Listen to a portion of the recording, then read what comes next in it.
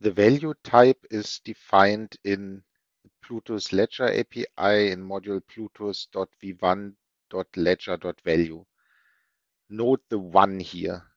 I mentioned in the beginning that in this course we will use Plutus version 2, but the value type hasn't changed from version 1 to version 2. So even in version 2, we are still using the old value type from version 1. So this is correct that we are in v1 here. There is no plutus.v2.ledger.value.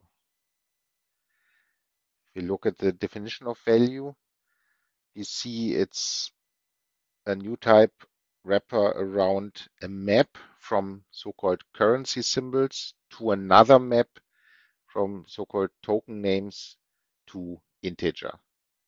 This looks a bit strange, but we'll understand how it works very soon. The first thing to notice is that a token or coin on Cardano is given by a currency symbol and a token name. So this pair, the combination of currency symbol and token name, defines a token. If we look at currency symbol, it's in the same module here right at the top. That's just a new type wrapper around a built-in byte string. And the same is true for token name. That's another new type wrapper, again around a built-in byte string. And because this combination of currency symbol and token name is so important, there's even a type for that. It's called asset class, and it's a new type wrapper around a pair of a currency symbol and a token name. So an asset class defines a native token, including ADA. So ADA is a specific asset class, and all native tokens are different asset classes. Actually, here you can see that there is a value ADA symbol of type currency symbol. And if we look at token name, there's ADA token of type token name. So the ADA asset class is given by the pair ADA symbol, ADA token. And as it so happens, they are both wrappers around the empty byte string.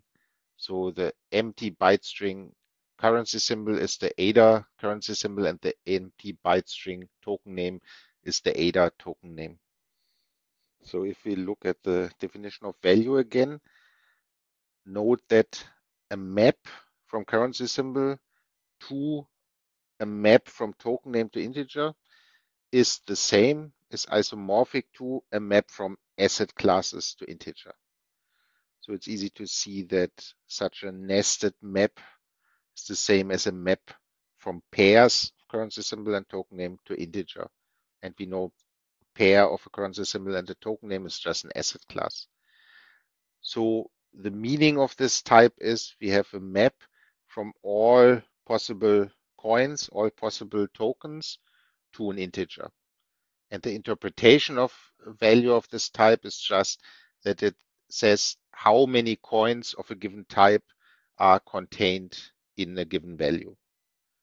So for example, if we had 100 ADA, then in this map there would be an entry at the ADA symbol, and in this nested map there would be an entry at the ADA token name, and the value would be 100.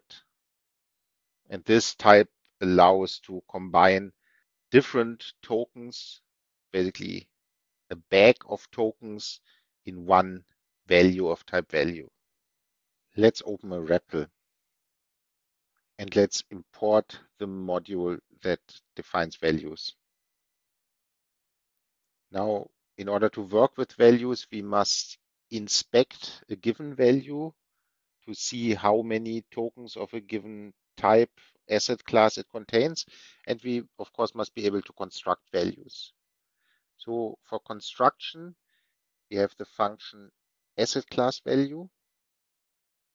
Given an asset class and an integer, it constructs the value that contains so many coins of this type. And how do we get an asset class? There's a function asset class. Given a currency symbol and a token name gives us an asset class. So for example, I could define ADA as asset class ADA symbol and ADA token.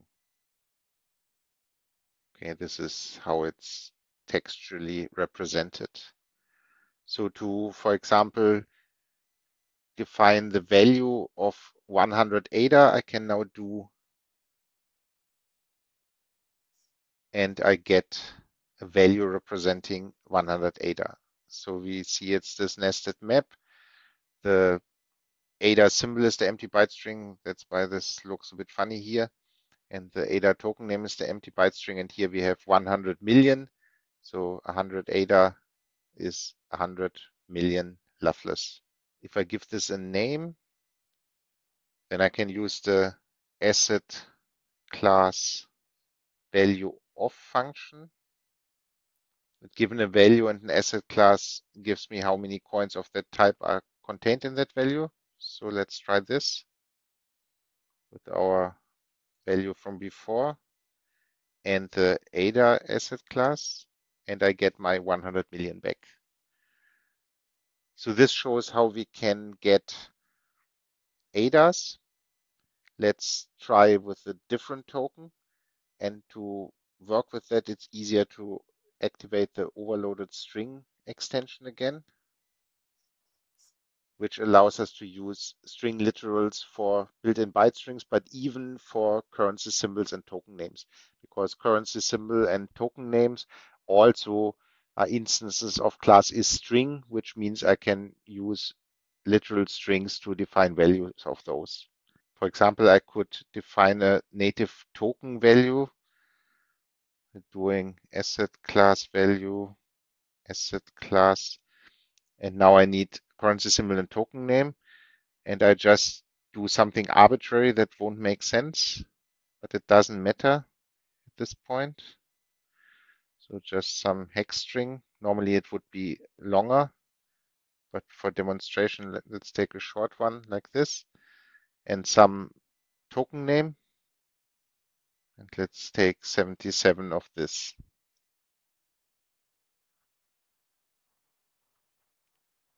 So now we have another value where now we have different entries. So now we have the token name here in the outer map and the entry, the inner map, my token, and 77. So how do I combine values? How do I create values that don't just contain one token, but several tokens?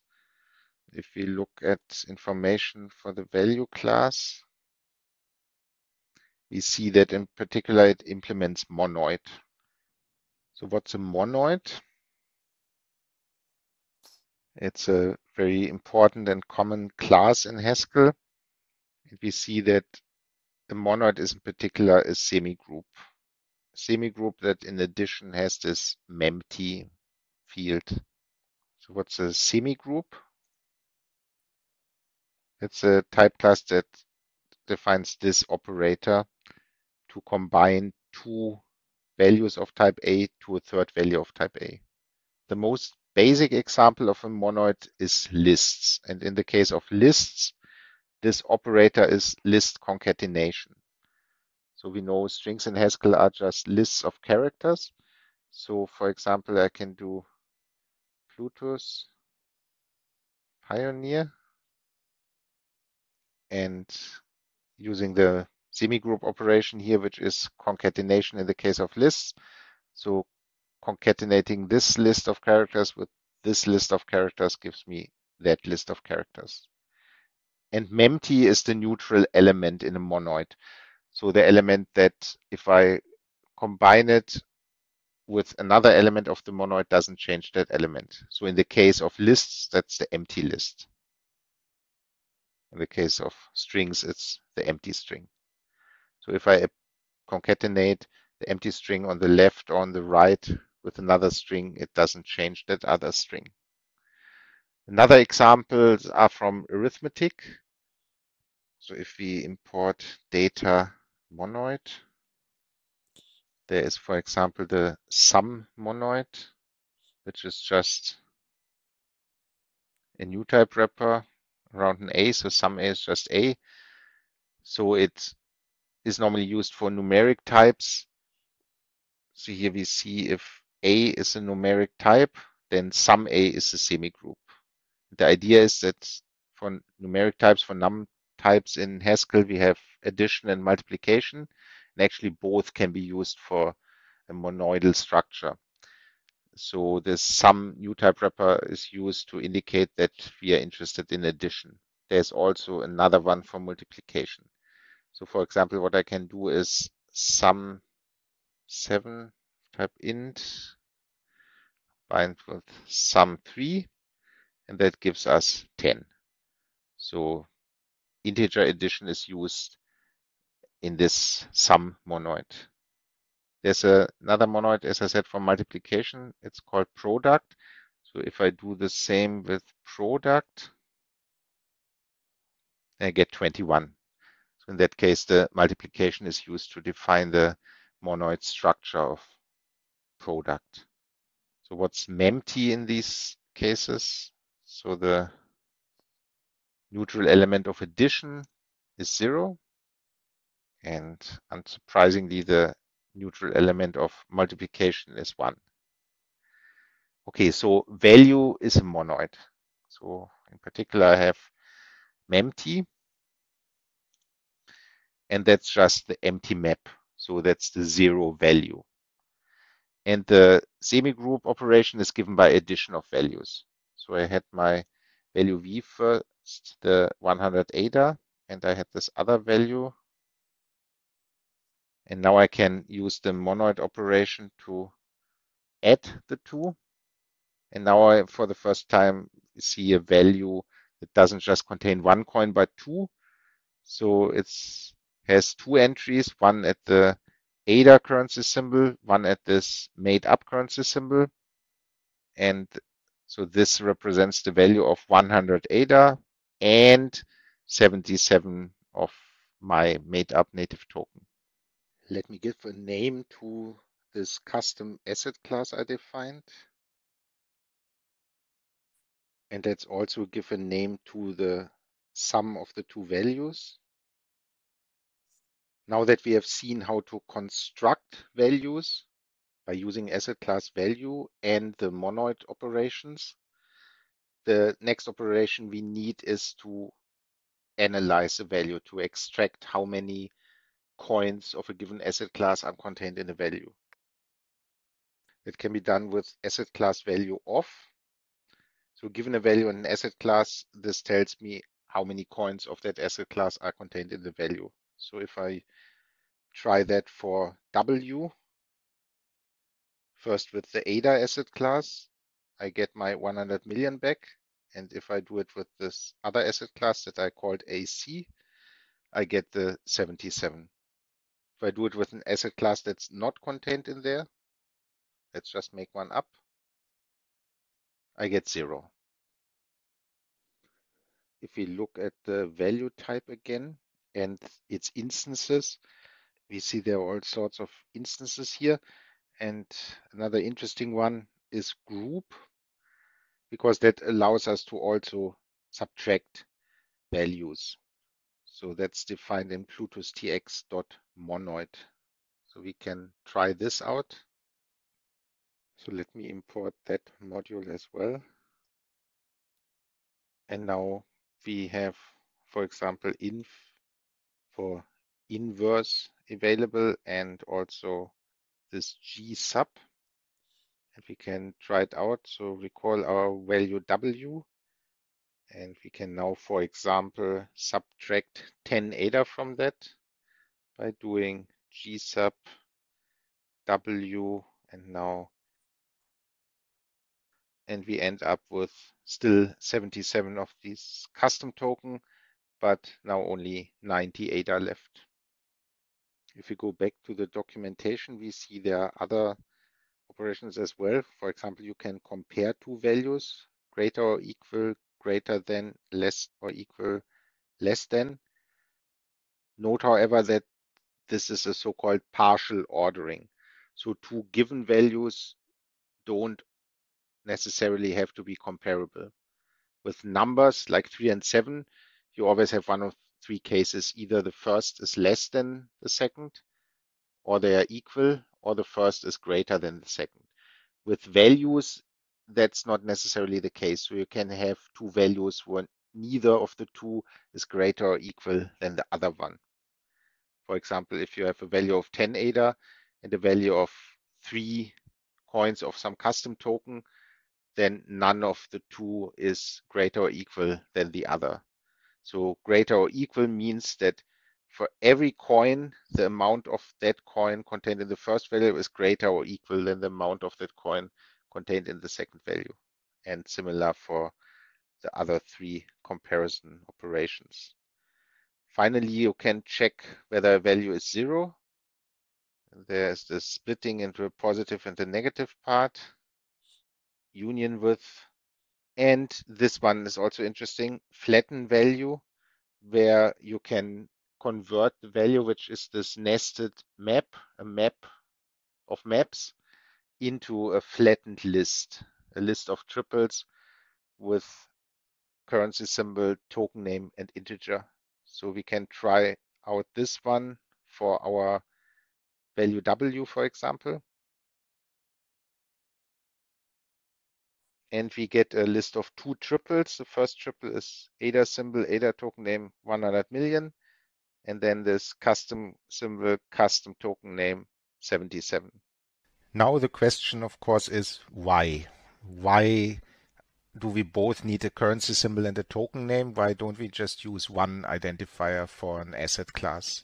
And this is where so-called minting policies come in. So the rule is that in general, a transaction can't create or delete tokens. So everything that goes in also comes out. The exception is the fees. So there's always a fee in Loveless that has to be paid for each transaction. Fees depend on the size of the transaction in bytes, not in value, and on the scripts that need to be run to validate the transaction. And the script takes more fees if it consumes more memory and if it needs more steps to execute. So, but if that was the whole story, then of course we could never create native tokens. And this is where minting policies come in and where the relevance of the currency symbol comes in.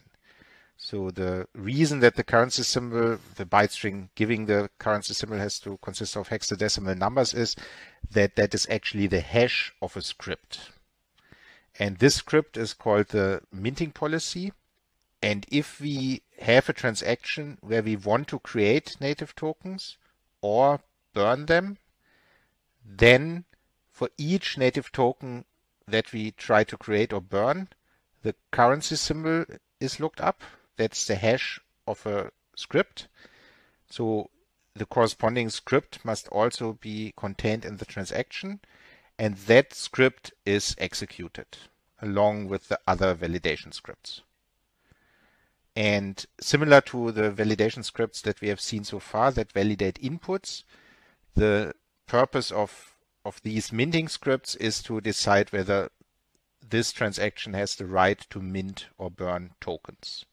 And ADA actually also fits into this scheme because remember the currency symbol of ADA is just an empty string, which is not the hash of any script. So there is no script that hashes to the empty script. So there is no script that would allow the minting or burning of ADA, which means that ADA can never mint it or burned. All the ADA that exists come from the Genesis block, the Genesis transaction, the very first transaction, and from monetary expansion. So after each epoch, when rewards are paid, part of those rewards come from so-called monetary expansion, where a certain percentage of the remaining reserves gets paid as rewards. And the total amount of ADA in the system is fixed. It can never change. So only these custom native tokens can have custom minting policies and can be created and burned under certain conditions. So we'll look at an example of a minting policy next and see how it works and see that it's very similar to validation scripts, but not identical.